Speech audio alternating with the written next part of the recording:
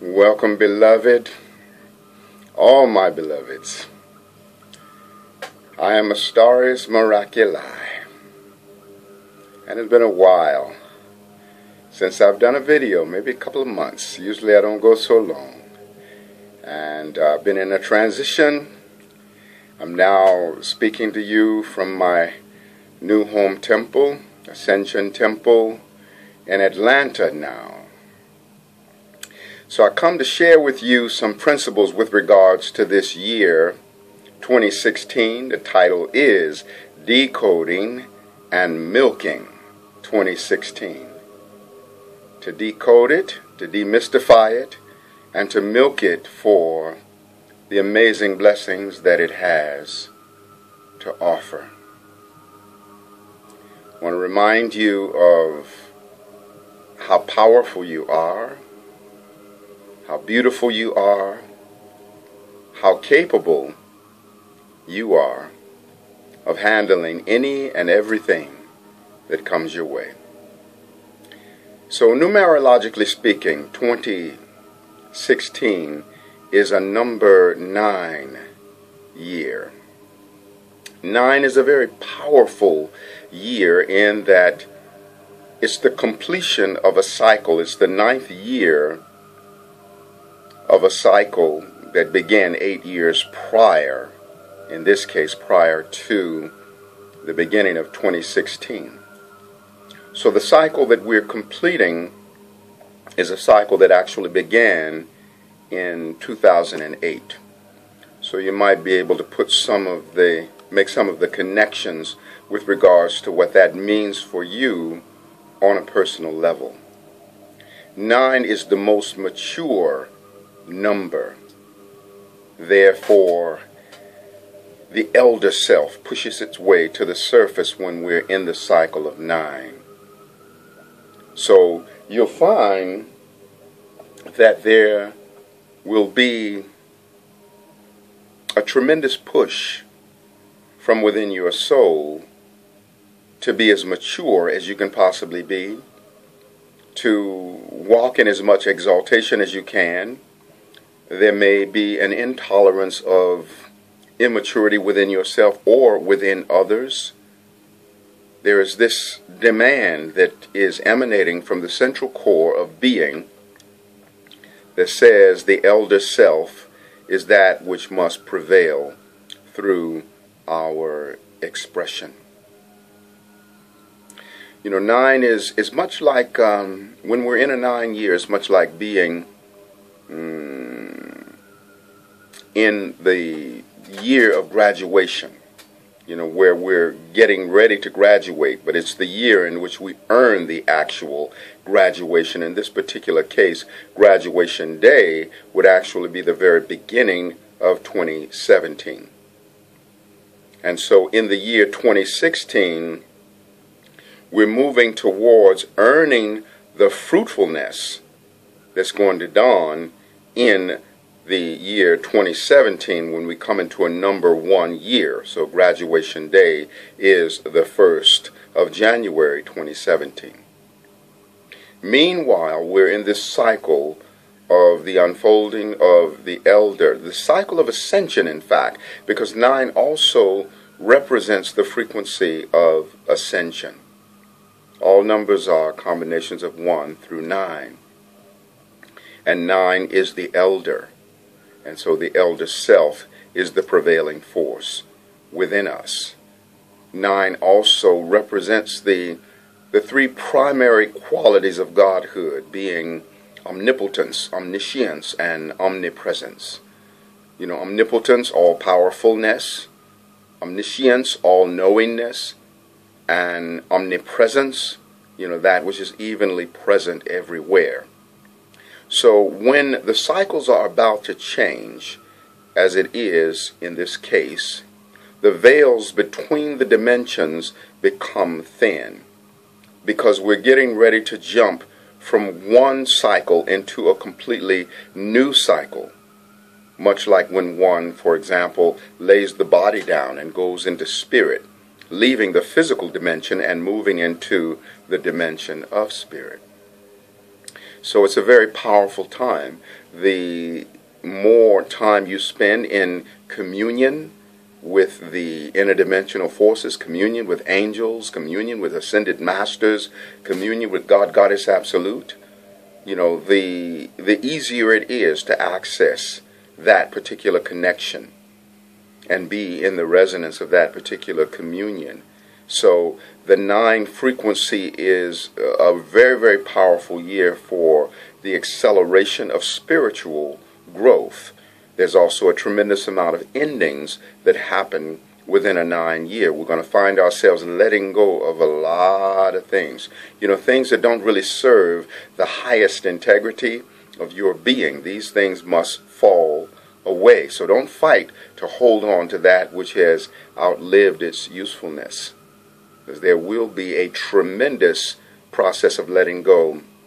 The 9 cycle is also like the cycle of the sacred exhalation of release, where we're letting go, of things. Whereas when we come into the number 1 year in the beginning of 2017, we'll be in the cycle of the sacred inhalation of increase.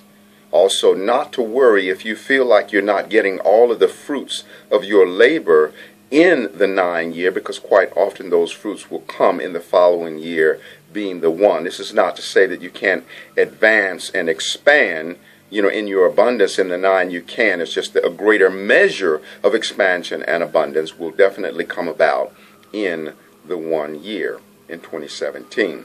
But it's all connected. There is, this amazing process of completion. So meditate on what is it that you are meant to let go of. As we have begun this year, the planet Saturn in Sagittarius was in a few degrees of making a trine to Uranus. And basically that is taking responsibility for that which will facilitate freedom.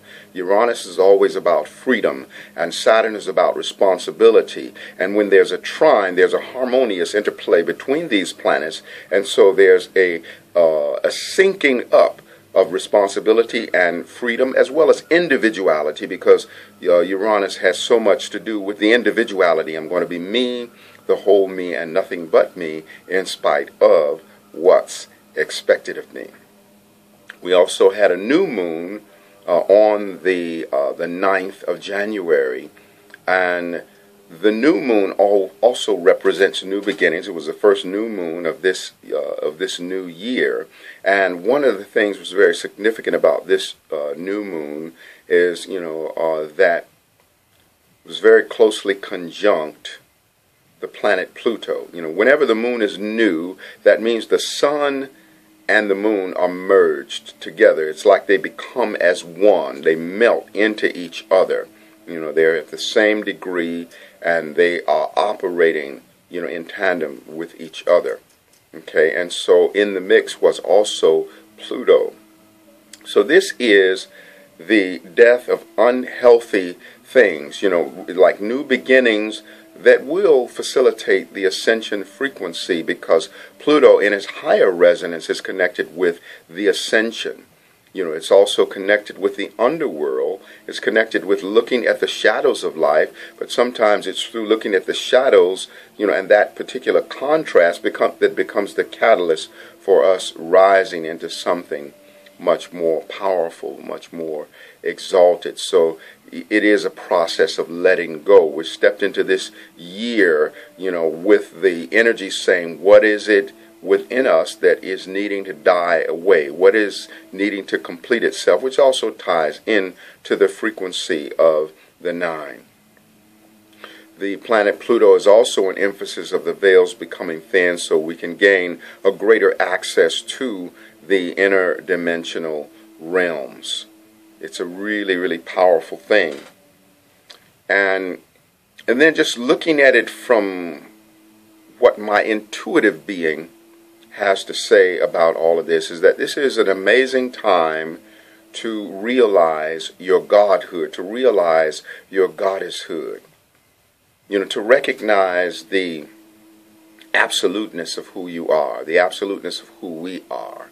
that we are so much more than the exclusiveness of our individual soul and body expression. We are that, but we are also the all-inclusiveness, of the universe, each of us being our own version of the whole universe. So we're having this opportunity in this cycle where things are so exalted to really take a very, very close look, at what is the reality of my selfhood as I express me as my own version of the universe. What is your reality of selfhood as you express you as your own version of the universe? The veils are very thin. You can see much more easily and much more effortlessly into these realities if that is where you're setting your intention. Of course, you got to set your intention, because where you're going to arrive is where you're looking, and intention is a focalization of where we're placing our vision. So the multidimensionality of selfhood is something that is available. We'll have a full moon in Leo coming up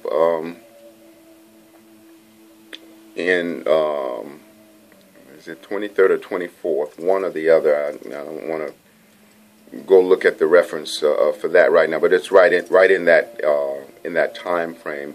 And when the moon is full in Leo, the sun then is in Aquarius. So again, we're looking at the expression of our individuality, the right to be who you are. This is an important time for you to be in alignment with when it is appropriate to say the sacred no, because that is in alignment with your integrity. If the sacred no is that which is going to enable you to be in the highest expression of who and what you really are, then the sacred no is what you want to say rather than the unsacred yes. So we're in a cycle where there's a tremendous motivation to move beyond giving our power away. It's a time to own who we are. Own your soul, own your love, own your peace, own your bliss, own your magnificence. Own the sacred all that is, which you are. I'm going to offer some frequency of the didgeridoo for a moment, and I'll have a couple other things to say, but offering some didgeridoo to offer some frequency of healing and balance. I'm going to transmit this frequency of the didgeridoo to your heart chakra to create a greater opening of that reality of your being. So receive this frequency in a good way. Receive it, as an expression of the highest resonance of your own being as the divine within you.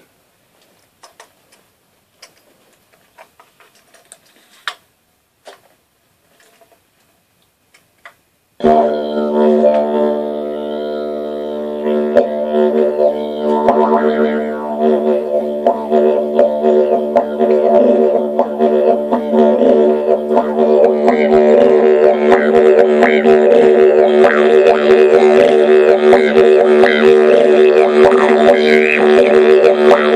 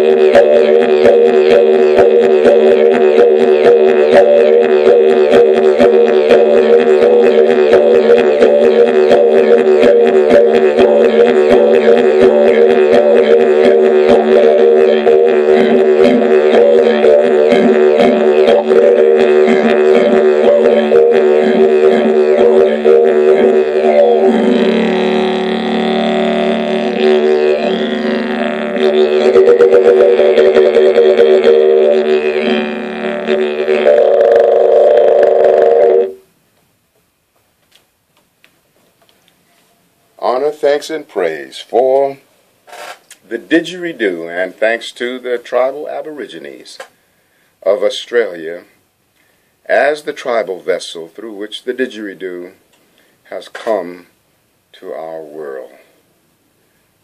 So that frequency was sent into your heart chakra. I'm going to also offer a little more energy through the vocal harmonics, because it's time to open the frequency of the heart. The intention that I am holding as I share this frequency with you is the intention to bring about the harmonic convergence of all of the love that is, was, or ever will be into your own heart, so that no matter what the experiences are as you go through this resonance of 2016, that your heart will be open big and wide, in a great spirit of love, that you're going to love the difficulty free, you're going to love the challenges free, you're going to cause everything to be servant unto you. So this transmission is being sent into your heart chakra. When you feel the resonance of this energy, because you will feel it, I want you to say the word out loud, resonating, and smile a big bright smile and take a big breath in and breathe into it. So here comes this frequency into the heart.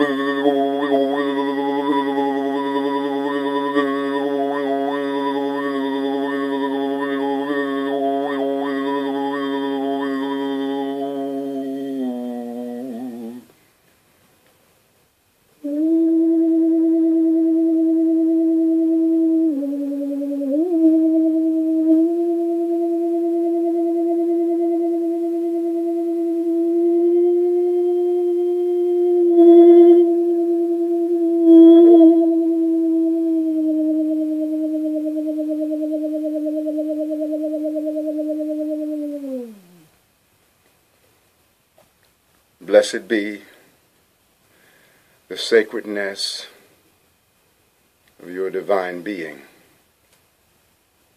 Blessed be the remembering in your heart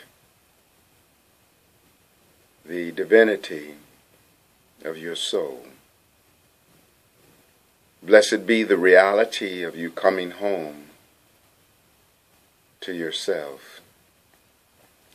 When I do these vocal harmonics, they are carrier waves of consciousness that trigger the acceleration of the ascension current and calls you home to the absoluteness of your true selfhood.